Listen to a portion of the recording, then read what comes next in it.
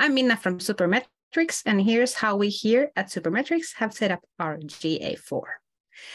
You can start by going to analytics.google.com and signing in with your Google account. To be able to set up new properties in GA4, it's good to check at this point that you have admin rights. If you don't know what a property is, and this is a quote from Google support, it is a set of Google Analytics reports and data associated with one or more websites and or apps. So basically, it's the view we're about to make. If this is your first time in Google Analytics, it might ask you to create a property right away. If you've been using Universal Analytics before, then just open up any property to get started. It's good to note that both Universal Analytics and GA4 can be found from the same place. All new properties will be set to GA4, so you don't have to wonder if you're in the right place. So let's get started. If you're in Universal Analytics, click here on the left bottom corner, which says admin, and then just here, create property. But we're starting from the scratch. So here we go. So now you have your new analytics account. And from here, you can click admin. Check on the account column that this is the right account. So either it says your company's name or then the account that you have just created. And from here, you can click create properties. Then you give the property a name. It's good to have it as clear as possible. Even though it's internal, it won't show to your customers. But as most of the companies do have Universal Analytics properties still existing as well, we can name it, for example, GA4, our website, and demo. Here we go.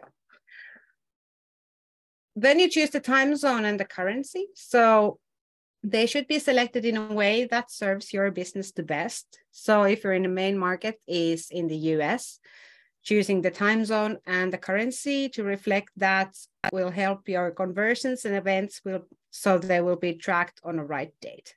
All of these settings can be changed afterwards, so no panic. Then we just click next.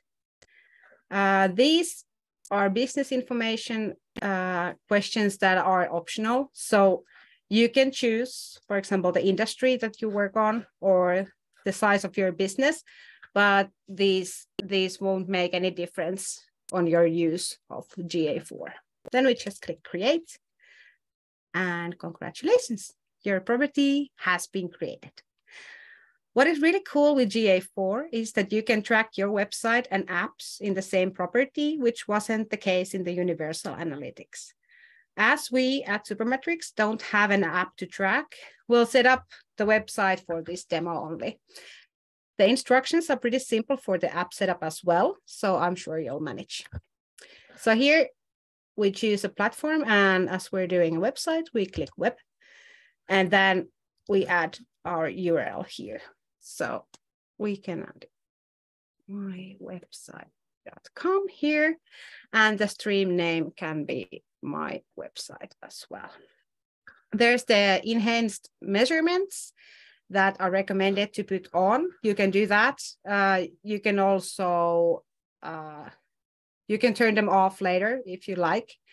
So that's that. And then just create stream. So here we have it, and you're basically done. Now, as we have everything set on the GA4 side, it's time to add the tracking to the site. You can do that either with the script that you can find from the install manually part, or then in Google Tag Manager. And here's Sofie to tell you how.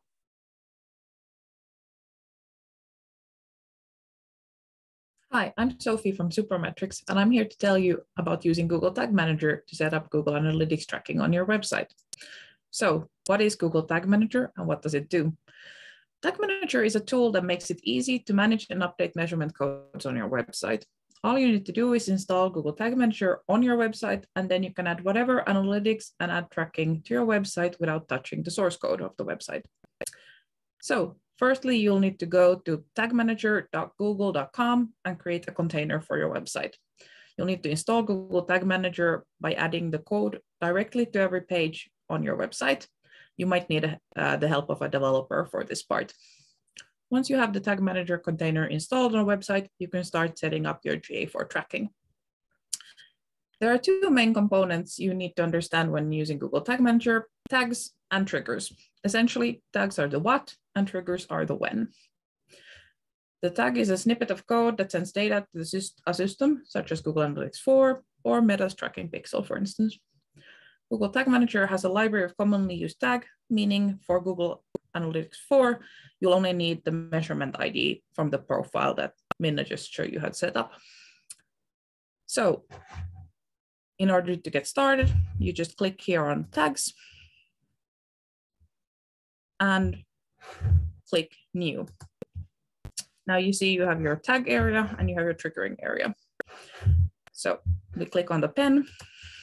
And as I mentioned, there are a library of predetermined scripts here. So we'll choose the GA4 configuration, but if you want to set up events for your Google Analytics 4, there's also the event tag here, along with a lot of other tags.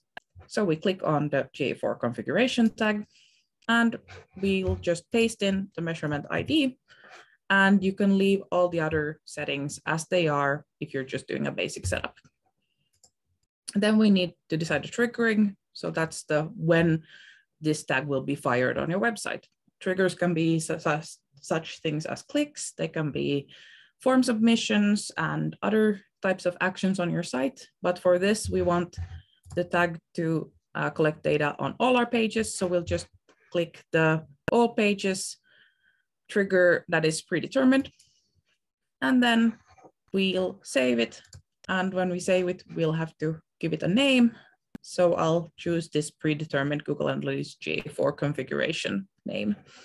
And now we have the tag set up and we can see it here. Now, this isn't live anywhere yet. So before you put it live on your website, I suggest you click preview and you click around on your website to see that it collects data on all the different pages.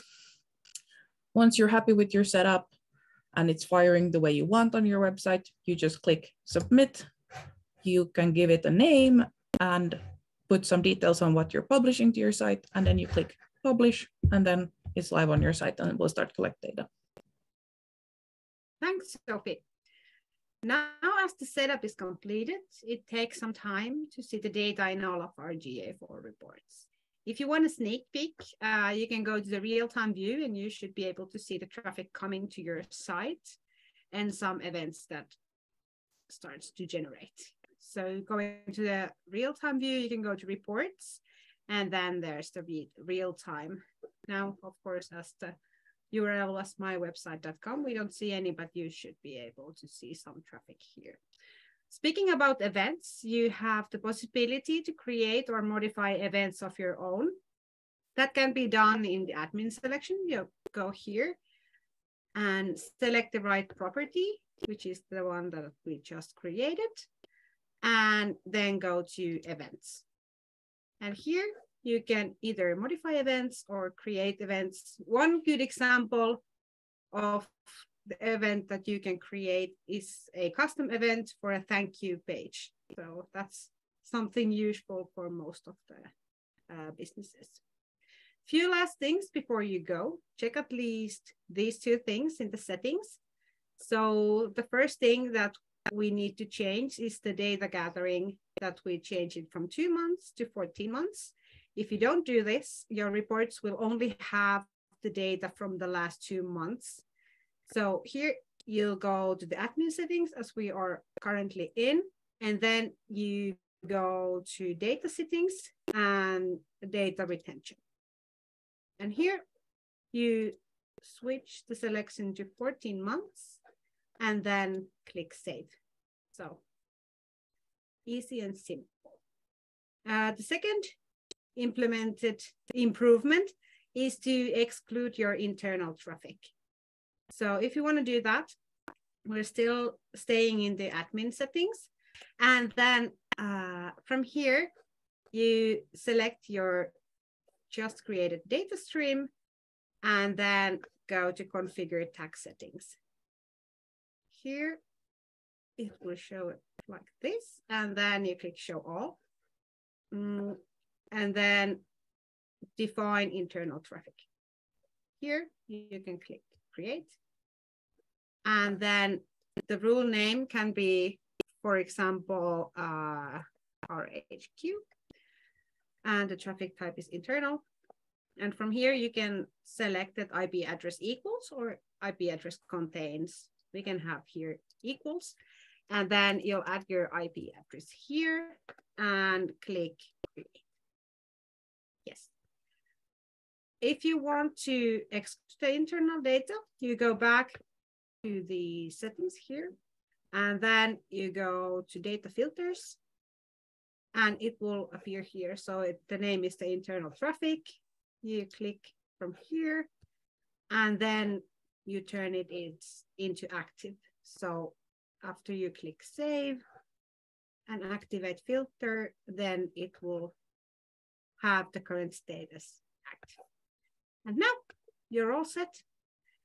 Once you start gathering data in GA4, you can see your data in reports. For more custom views, you can use the Explore in GA4, or then try the Supermetrics GA4 connector to bring your data to Google Sheets, Looker Studio, or Excel.